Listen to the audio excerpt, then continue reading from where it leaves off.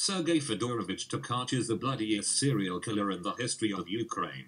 He has 37 proven victims on his account and another 80 to 100, which the killer liked to brag about during interrogations and in interviews. The maniac died of a heart attack in prison, having managed to marry and give birth to his daughter before these. How does the widow of this maniac and his child live now?